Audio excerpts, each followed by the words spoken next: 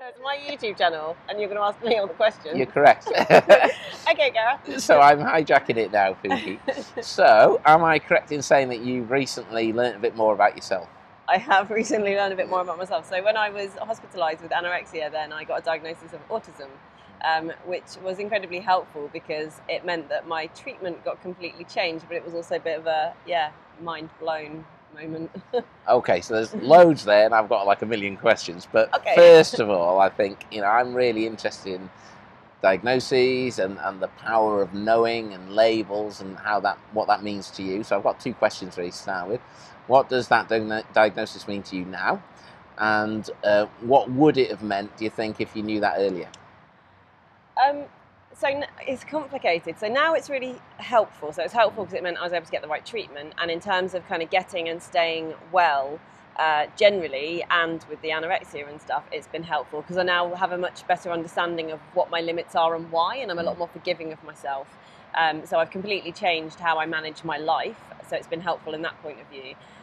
But on the other hand, I have this issue around being really high functioning, and a lot of my experience in the past, having worked with special schools with, very severe autistic children and things, and kind of thinking, I don't really feel like I have the rights to that label. I don't feel like I can own it. So I'm struggling a bit in terms of identifying with it. Yeah.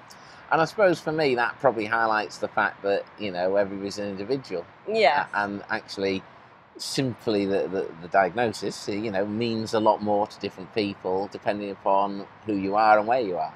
Yeah. So, absolutely. And it's not like, I guess some people don't, you wouldn't want a certain label, and some kinds of labels, certainly some of the ones I've had to do with my mental health have sometimes got sort of stigma or shame or, different things attached to them. And there's nothing like that with it. I'd be perfectly happy to be out and proud about being autistic, except that I don't know. I don't feel like I don't know. It's a bit hard to own it because I just feel like I don't struggle enough compared to so many people. And I think that's really interesting. This notion of struggle sort of legitimizes a diagnosis. And again, I think, thinking back to what might it have meant earlier, I think that's something perhaps that young people find really hard, when they're, say, teenagers, or certainly when we think about the diagnostic criteria for autistic girls and the misrepresentation of that group really in our world. Well, what do you think it might have meant differently if you knew this at 11, for example? I think it probably would have meant I would have been a lot more forgiving of myself, and also just simple things like I did find, school was a place that I loved, and it was a real kind of, safe space for me. But there were lots of things that I found really difficult. I mean, I spent basically all of my lunch times and break times hiding, and things like the lunch hall were always hugely overly complicated for me. So I didn't really go into the lunch hall in my secondary school for basically the whole of my secondary school career, and things like that. I think understanding it. Yeah, it would have helped, and I would have perhaps been a bit more forgiving and wouldn't have kept on trying to. I was constantly trying to force, I was a square peg trying to go into a round hole, and particularly around sort of social stuff. And again, you feel like you want to do things, but it doesn't mean you ever enjoy them. And even throughout my adult life, I think I've always kind of had this idea that if I get better, then suddenly I'll be the person who wants to have like dinner parties and do all this kind of thing, and I'll suddenly become really sociable, and coming to a realisation that that's never going to be my thing is actually quite freeing. Yeah, sure. And I suppose you talked there about how the diagnosis meant your treatment was different. What's that mean?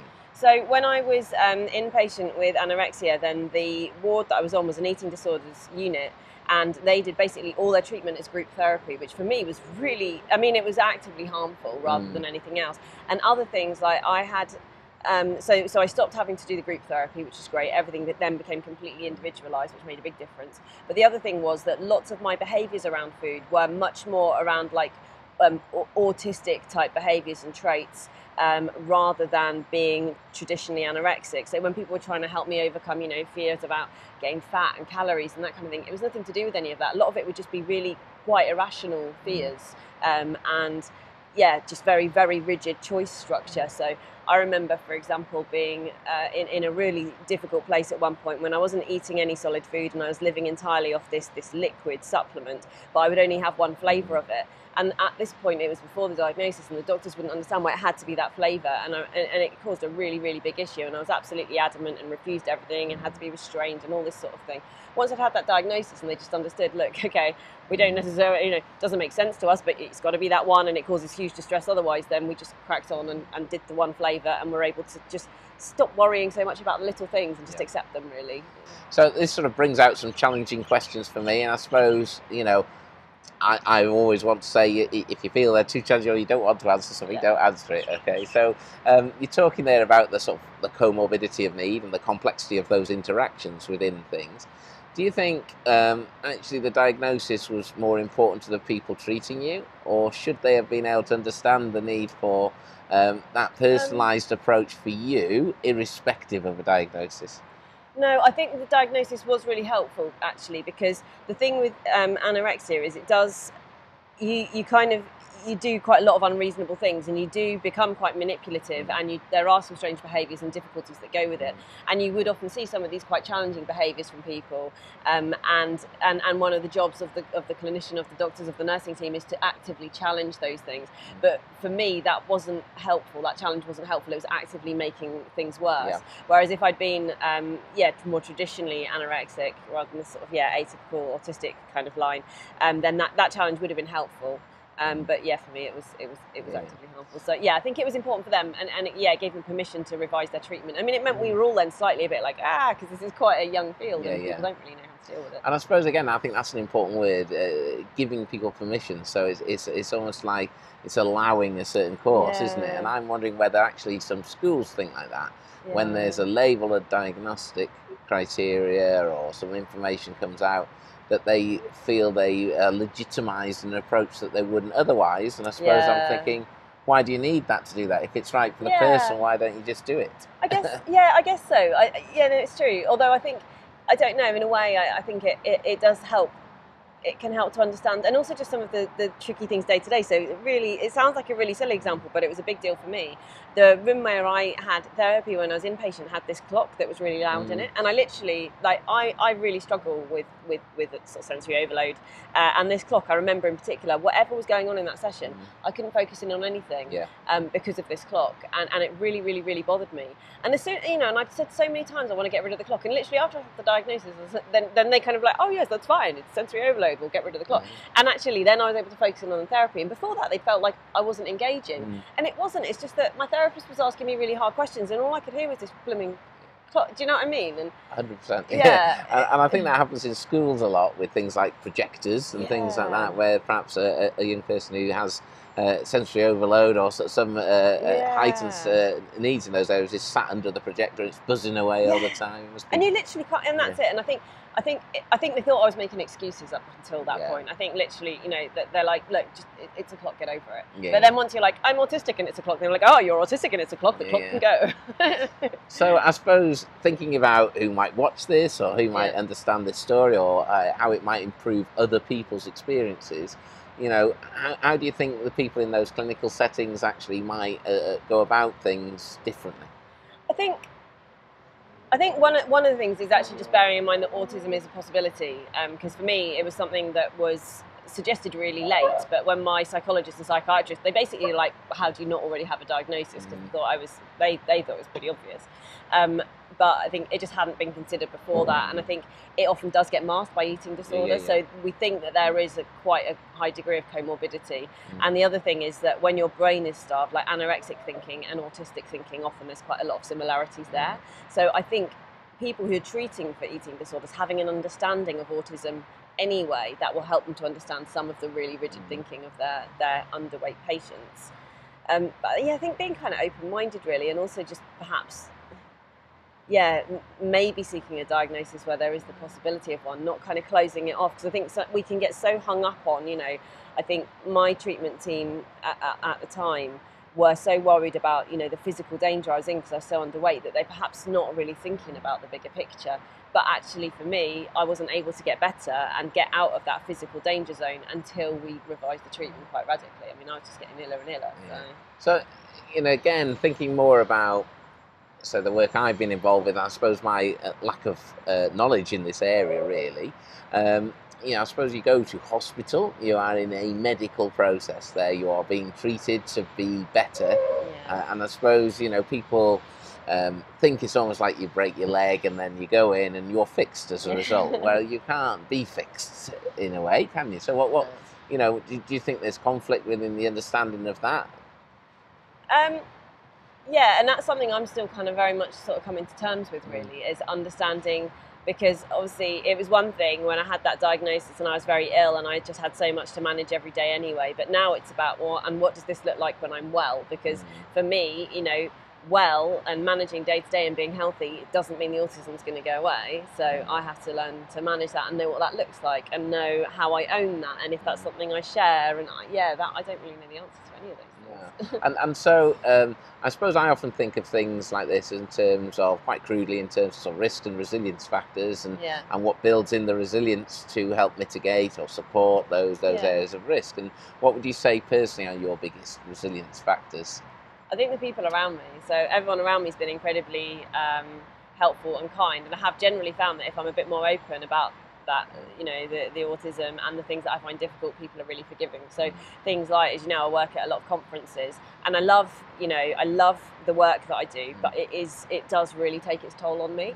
And actually explaining to people when I'm working with them, actually, you know, I might not want to have lunch with all your delegates, so I might need a room somewhere, and then providing that space and time can make a big difference. So yeah, being able to be open and honest about it and people having a bit of an understanding is helpful.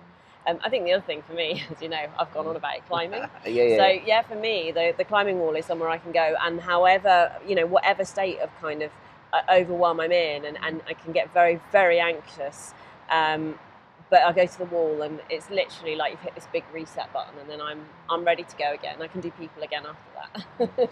And I think, you know, again, I sort of term it in school sometimes like these positive care routines, things that you do all the time that feed into a really important sort of baseline to help reset in a way. And I think, again, for some of our learners, it might be pets and animals that's important. For some people, it is sport.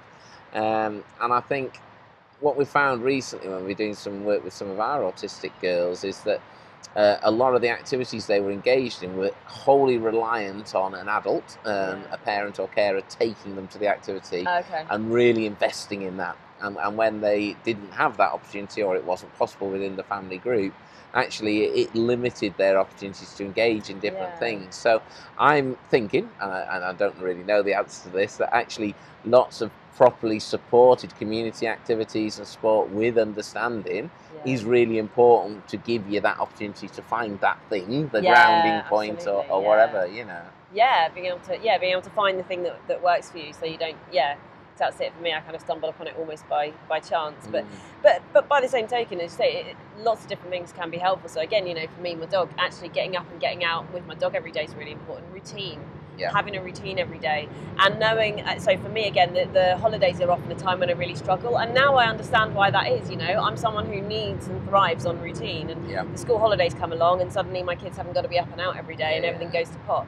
Actually now we have an understanding in our house that routine kind of needs to stay, and again, my family have been great about that, and that does really help, and actually I think it's good for all of us.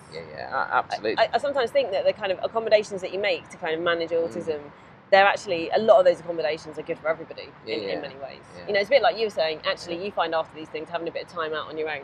So I'm literally sometimes a bit like, after all this peopling, I want to be in a darkened room on my own. But I think actually to some extent that's normal, isn't it? Absolutely. And I think, you know, understanding the importance of routines, I think, is essential. You know, and it is different for everybody, isn't it? You know, people can actually manage and function really well with quite unstructured routines, but in effect that is their routine, you know. And I think we underestimate sometimes by thinking a routine is about constant fixed states, as opposed to this idea of the flow between them and understanding that, which is fascinating. Definitely. One of the things that I found hard about diagnosis is I find sometimes when I tell people who I've known for a long time, and they can be quite dismissive of it and go, well, that's obviously wrong, because they know me and they've known me for a long time, and they'll say, but you're not like this and you're not like this, because people have this really, you know, that A, they have a view of what autism's like, but B, they have a view of what I'm like because of how I present myself to the world. So, and I think that's something people don't necessarily understand, is how hard work it is just doing normal. Like when you know, the whole world is this massive kind of calculation the whole time, and I'm always kind of, you know, 10 steps ahead in a conversation, trying to understand what I'm meant to be doing and how, and what this body language means and stuff. And I'm more aware of the fact I'm doing that now. But it is really tiring. And I think, people don't get that actually that's complicated for me, because I've worked really hard all my life for it to not look... Does that make sense? Yeah, no. And I think the key thing there is whether you're saying what I'm meant to be doing. It's almost like, you know, that there's a perception, or there's an expectation, perhaps even, that individuals have to play a part, you know, and somebody else is imposing the role on them, saying this is the role you've got to play. And actually, I think, talking about your interactions with people you've known a long time, you know, that to me is also about education and knowledge, you know.